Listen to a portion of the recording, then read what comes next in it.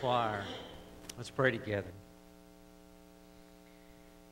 Father, that is why we are here today. It's because out of our sorrow, we've been invited to step into your light. We're amazed that when we finally come to our senses, as the story you told about the prodigal son, and we come home, we're amazed to find a loving Father that is waiting for us and receives us and kills the fatted calf and throws a party, and that heaven rejoices because one sinner has found their way home. Father, we thank you for your steadfast love. We thank you for your faithfulness. We thank you for the good news of eternal life. And we thank you for the privilege of being able to share this good news with those who still need to hear it. Father, at this time we still ourselves under the teaching of Scripture and your Spirit. We ask that you would speak to us, encourage us with your truth, challenge us with your truth. And may we hear you speak to our deep soul as we give you our attention and focus and energy. It's in Christ's name that we pray. Amen. If you've got your copy of the Word of God, if you'll join us in the Gospel of Mark, chapter 4. Today we're going to read probably what is the best well-known parable that Jesus told. Parable, of course, is an earthly story with a heavenly meaning. Parable of the Good Samaritan and the parable of the sower, probably two best-known parables that Jesus tells. And today we're going to read the parable of the sower.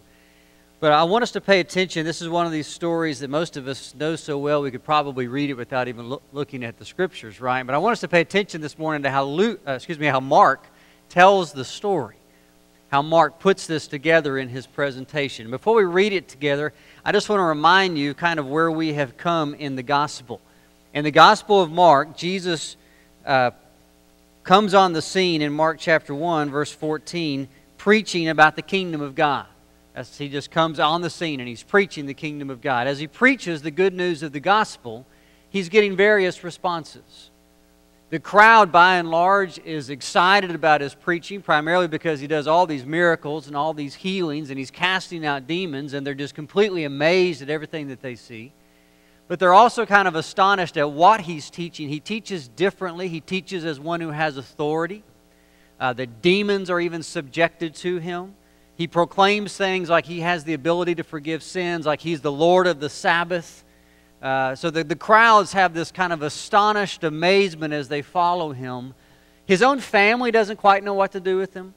At one time they try to find him. They want to seize him because they think he's out of his mind. But then there's these apostles who have left everything and have devoted their life to follow him because they believe in him so much. And then there's the religious leaders that their conclusion about this guy is the way he's able to do all these things is because he's possessed by Satan himself. So here's Jesus preaching the good news of the kingdom to a wide variety of responses. Crowd's kind of excited. His family thinks he's kind of crazy. The apostles sell everything to follow him. The other religious leaders think he's possessed with the demon. So he's preaching the message into a wide variety of responses. And now we come to Mark chapter 4. And again, he began to teach beside the sea, and a very large crowd gathered about him. So he got into a boat, and he sat in it on the sea, and the whole crowd was beside the sea on the land. And he was teaching them many things in parables. Pay attention to that phrase. That phrase is going to come back later. He was teaching them many things in parables, and in his teaching. So one of the parables he's going to say to us, in his teaching, he said to them, verse 3, "Listen, a sower went out to sow. As he sowed, some seed fell along the path. The birds came and devoured it. Other seed fell on rocky ground where it did not have much soil, and immediately it sprang up, since it had no depth of soil. And when the sun rose, it was scorched, and since it had no root, it withered away. Other seed fell among the thorns, and the thorns grew up and choked it, and it yielded no grain. Other seeds fell into the good soil and produced grain, growing up and increasing and yielding 30-fold and 60-fold and 100-fold. He said, he who has ears to hear, let him hear. Now, the story that Jesus tells seems strange to us in our modern farming. But, of course, this is probably a poor guy farming his field, scattering seed everywhere. He had parts of his field that had not removed all the rocks yet. He had parts that had thorns in it. He had parts that the neighbors just refused to walk around this field and kept walking through the field. So there was a beaten path, and he just scattered seed everywhere. And in that method, you would throw your seed first, and then you'd come back and plow up the land, and you'd hope for the best. So he tells this parable, and then this is one of the few parables, we look in verse 14, where Jesus himself interprets the parable. And he interprets as an allegory. Everything in the parable stands for something. The path's going to stand for something. The rocky soil is going to stand for something. The thorn's going to stand for something. The good soil, the seed itself stands for something. But you notice there's one thing about the parable that Jesus does not interpret. The sower himself. In the parable, everything else has a meaning, but he never tells us about the sower. And we're left to wonder as we read the interpretation, who's the sower of the parable? Is Jesus talking about himself? As he said, as I've come and I've been sowing the message of the kingdom, I've been spreading the gospel, and I've been getting a wide variety of responses. Is he telling the parable to his apostles? Remember, the apostles were ones that he called to be with him so he could send them out to preach. And said, hey, I just want you to realize I'm going to send you out to preach, and this is what your life is going to look like. You're going to spread the gospel everywhere. Or is he telling the parable to you and me? Remember, you and I are ambassadors for Christ. God is now making his appeal through us to the world around us, and we are sowing the news of the kingdom. Is he telling the parable to us? As you go out to sow, this is what you can expect. Well, it's probably all the above, isn't it? Jesus said, this is my experience. The apostles, this is going to be your experience. And to us 2,000 years later, this will be your experience. Sower goes out to sow. Now, what he's sowing, he says, is the word. The word of the kingdom, the good news, the message that there is a kingdom, there is a king. We've been invited into this kingdom by God's grace through faith, and he sows the word. So those are along the path, verse 15, where the word was sown. When they hear, Satan immediately comes and takes away the word that is sown in them.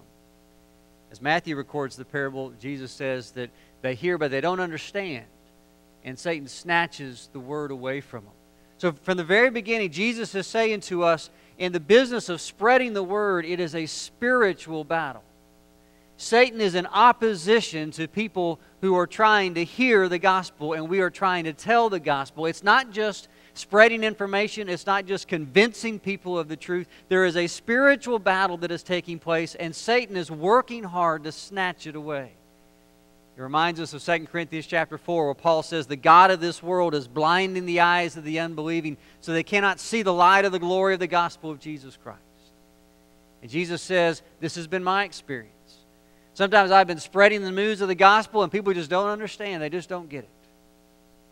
He says to the apostles, it's going to be your experience. And he says to us, it's going to be our experience. Some seed falls along the path. Verse 16, and these are the ones sown on the rocky ground. The ones who, when they hear the word, they immediately receive it with joy. And they have no root in themselves, but endure for a while. And then, when tribulation or persecution arises on account of the word, immediately they fall away. Notice, these are the ones that immediately receive the word with joy. And Jesus is probably thinking about the crowd. Those who have heard his message of the kingdom, and they're all excited about it, immediately receives it with joy. But there is a difference between receiving the message of the kingdom with joy and salvation. Now, you know this in life. There's a difference between initial response of joy to something and actually buying into it. It's when your friend calls you who works at a different company and says, you know, we have an opening over here. I think that you'd fit into this real well. I would like for you to consider this job. And immediately you initially respond with joy. That sounds really cool. And then you find out more about the job. You find out about the benefits package and the salary. You find about the company. You wonder about the job security with the company. You have to relocate. You begin to think about all that. And so upon further investigation, even though you initially responded with joy, you No thank you. Or have you been looking for a house? Right? You pull up in front of the house and initially you respond with joy. The house looks great. You tour it. It's got a good layout. And initially you're real excited about it. But then you get the price. Then the home inspector tells you there's a problem with the foundation. Then you find out that the city's got a highway plan for the next block over. And upon further review, your initial response of joy, you say no. And Jesus is saying there's a lot of people that initially respond with joy to the message of the kingdom, but upon further review, it's kind of a no thank you. Two things he talks about. He talks about those who are afflicted because of the word and those who are persecuted. Be persecuted means to be treated cruelly because of your faith. Affliction just means to be pressed in. Persecution implies that there's another person treating you cruelly because of the faith. Affliction just says there are some times where it's a cost to follow Jesus. Remember when Jesus said, if anyone wants to follow me, they must deny themselves, take up their cross, and follow me. This is another way of saying there are some people who initially respond with joy to the message of the kingdom until they realize there's a cross that comes with this. There is a price to be paid. And as they begin to realize the price is when they begin to say, no thanks, and they fall away. Jesus is telling his apostles, I scattered seed like that all the time. All these crowds out here initially are real excited, but in not so many days, they're going to be the same ones who gather around and say, crucify him, crucify him. The next seed, verse 18. Others are the ones sown among the thorns. These are the ones who hear the word, but the cares of the word, the deceitfulness of riches, and the desire for other things enter in and choke the word, and it proves unfruitful. The seed that fell among the rocky soil were those who initially responded with joy and then realized, wait a minute, there's a cost that goes with this. Those among the thorn are those who receive the word with joy, but then they begin to do a treasure analysis in their life. And they're stumbled up by the deceitfulness of riches, the riches of this world, the deceit, the hope that they hold out. Paul says in 1 Timothy 6, instruct those who are rich in this present world not to fix their hope on the uncertainty of riches. Jesus said, if you want to follow me, take up your cross, but he also said you have to deny yourself. There's a treasure analysis that you and I have to do. There's a treasure of this world and there's a treasure of the kingdom. And as we receive the message of the kingdom, we have to decide which treasure will we value the most. And notice there's some who will do this analysis overtly. The deceitfulness of riches. They will choose the riches of this world over the riches of this kingdom. There are others who will do this analysis maybe not even knowingly. It's just the anxieties of life choke it out. It's not so much that you said, I want to pursue the treasures of this world, but it's just simply there's so many cares. You are functionally pursuing the treasures of this world, and you're functionally turning away from the treasures of the kingdom. Jesus is saying to the apostles, and he's saying to us, sometimes you're out there and you're sowing the word. And there's going to be people who they will hear it, and they'll initially respond with joy, but then they'll do a treasure analysis, and they'll say, I don't find that worthy of being pursued. Verse 20, those who are sown on the good soil are the ones who hear the word, accept it, and bear fruit. 30-fold, 60-fold, 100-fold. Notice Mark's three phrases. They hear it, they accept it, or they receive it unto themselves, and they bear fruit. All through the New Testament, the demonstration of genuine salvation is that you continue in your faith to the end and you bear fruit.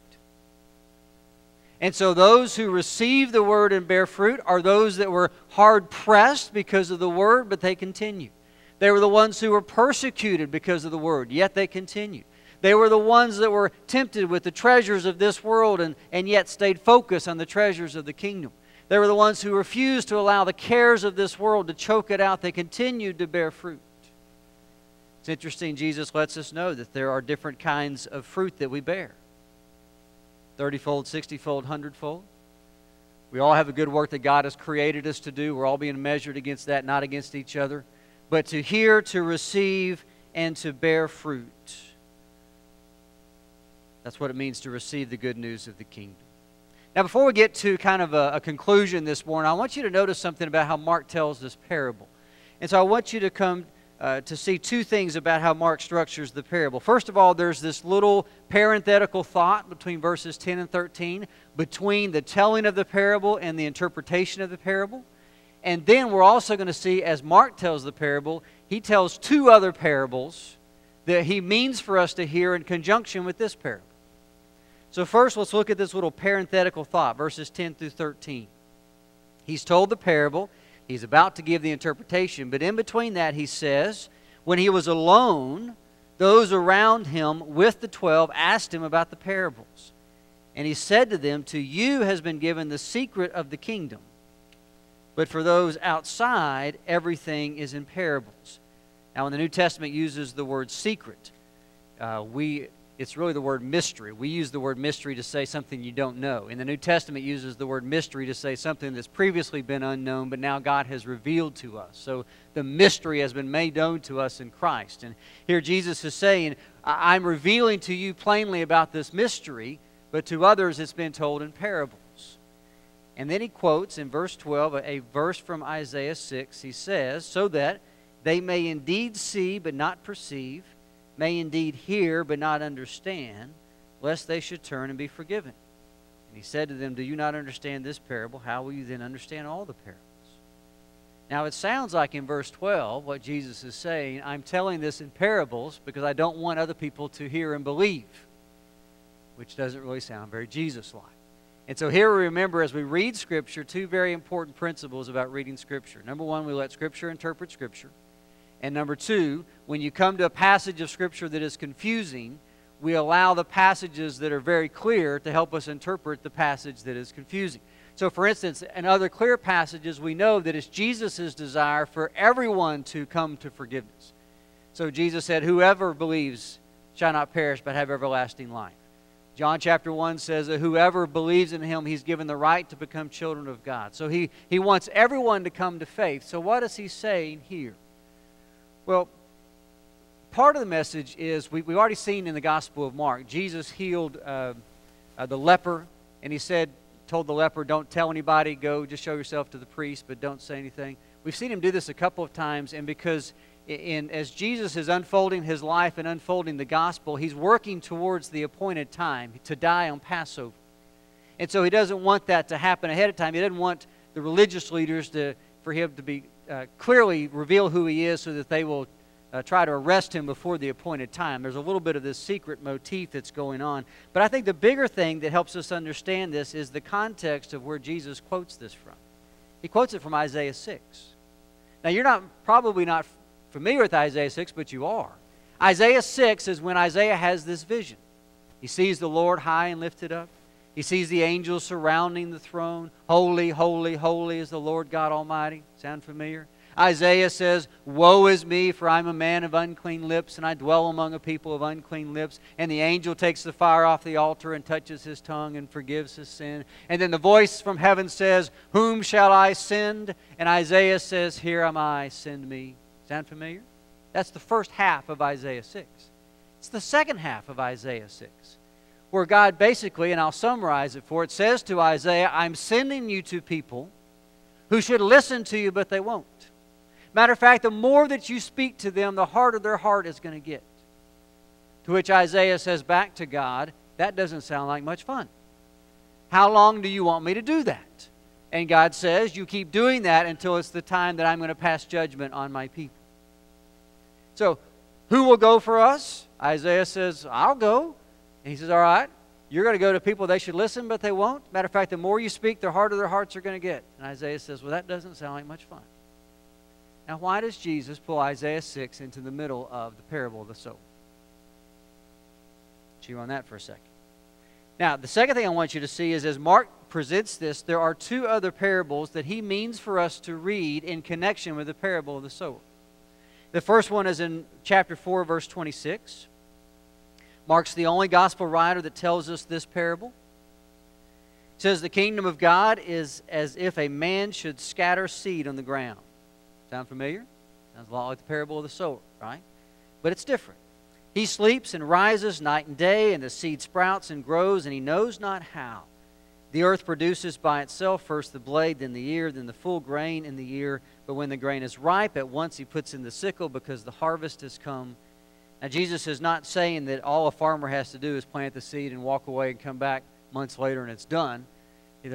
Obviously, there's a lot of farming to be done between that. But what he is saying is when that seed is in the ground, there's a lot of that growth of the seed that is a mystery to the farmer, and the farmer can't see it. A lot of this stuff is happening below the dirt, and you can't tell what's going on, and then suddenly you see. Paul said to the church in Corinth, he said, I was the one that planted the gospel message. Another missionary, Apollos, came along and watered it, but God was the one who caused the growth. So here's a parable. Because the parable of the sower sounds very depressing. You're going to sow the seed, and a lot of folks aren't even going to hear it. A lot of folks are going to hear it, but they're going to decide they don't really want it, and other folks are going to hear it and decide they'd really go after the treasures of this world. That's kind of depressing. He tells us there's a hidden work with the seed going on that you can't see under the soil. The next parable, he says in verse 30, with what can we compare the kingdom of God? What parable shall we use for it? It's like a grain of mustard seed, which sown on the ground is the smallest of all the seeds on the earth. Yet when it is sown, it grows up and becomes larger than all the garden plants, puts out large branches that even the birds of the air can make nests in its shade. Very simple parable. The mustard seed is the smallest of all seeds, yet when it grows up in terms of garden plants, it's one of the largest bush, so big that even birds can come in. This seed that you're scattering all over will grow large than you can ever imagine. And then just to see how Mark finishes the section. With many such parables he spoke the word to them, as they were able to hear it. He did not speak to them without a parable, but privately to his own disciples he explained everything. You see how as Mark tells these parables, he bookends the parables by saying, Jesus taught them many parables. Jesus, with many parables, he taught them. And in between, he gives us three parables. And I think he intends for us to hear all three parables together. One of the ways we hear the parable of the sower, we tend to hear this, and it's good to hear it as this, asking ourselves, what kind of soil are we? How have we received the word of the kingdom? Are we the soil that immediately has received it with joy, but we're realizing there's a price to be paid for the message of the kingdom, and we're not willing to pay that price, or there's persecution that's coming, or are we the soil that it's being choked out by a treasure analysis, and we're more enticed by the treasure of this world? Or are we the kind of soil that bears fruit? And it's good for us to hear it that way, but here's how I want you to hear the parable this morning. I think Jesus is trying to encourage the sower. I think Jesus is trying to give a word of encouragement to the apostles and a word of encouragement to you and to I. Anyone who is invested in sowing the word, Jesus is trying to give us encouragement through this parable. Just a few words of encouragement to sowers this morning before we leave. First, just 5 quick words. I think Jesus would encourage us this morning to keep sowing the word across a wide variety of soils. You may think you know what kind of soil your coworker is, or your neighbor is, or that family member is, but the truth is you don't.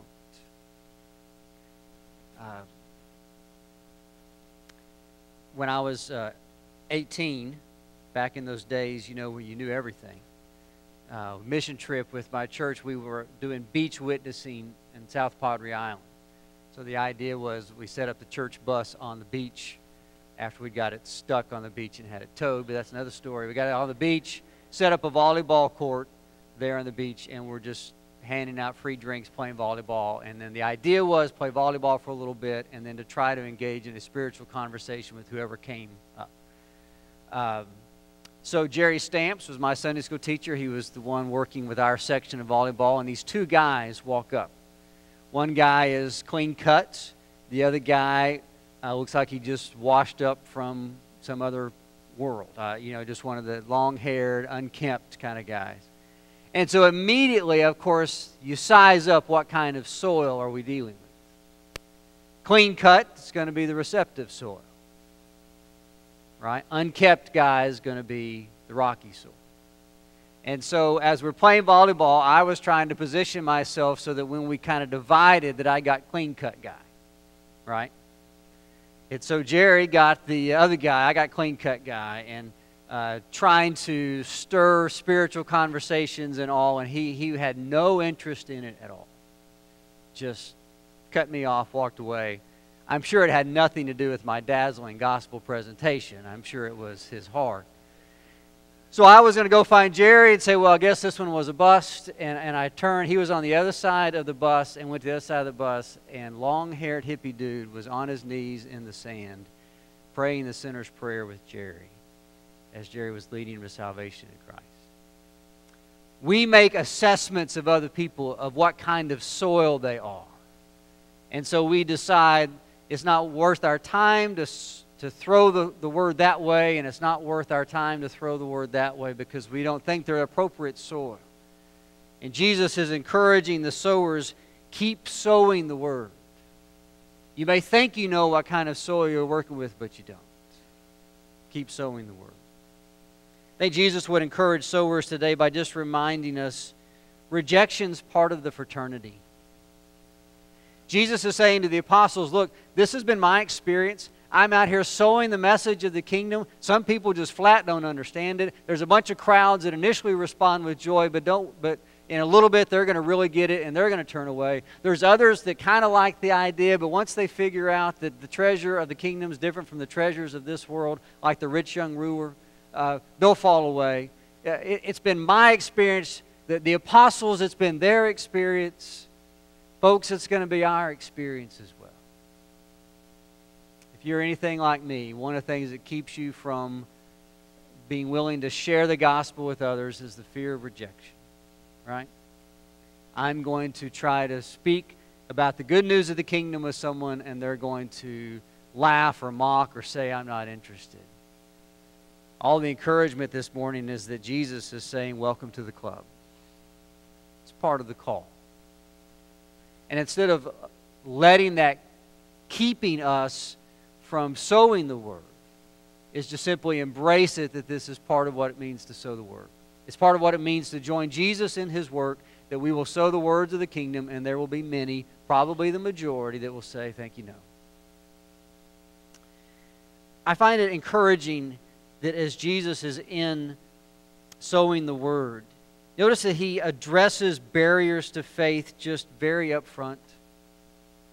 I think one of the ways that we try to share the gospel in our culture today really is a lot like bait and switch of a used car salesman. You got to come to Jesus. Look at everything Jesus can do for you. He'll make you a better father, a better husband. Your finances will be blessed. You'll be a better career. Everything will be great. Look what God can do for you. And then once they say yes, we say to them, oh, by the way, if you want to follow Jesus, you got to take up your cross, deny yourself, and follow him. I'm like, wait a minute, that wasn't what I was sold. What I was sold is that God's going to do for me, and now you're telling me that I've got to serve him. It's kind of a bait and switch, and yet Jesus here is just real upfront with it. Look, there is a price to following me. You will be afflicted because of the word. You will come to a time in your life that to be obedient to the message of the kingdom is going to cause you to be hard-pressed, and you will want to say, I quit. Just letting you know. You will be persecuted because of the word. Just letting you know. There will be people who treat you cruelly because you embrace the message of the kingdom. There will be times in your life where you will look at the treasures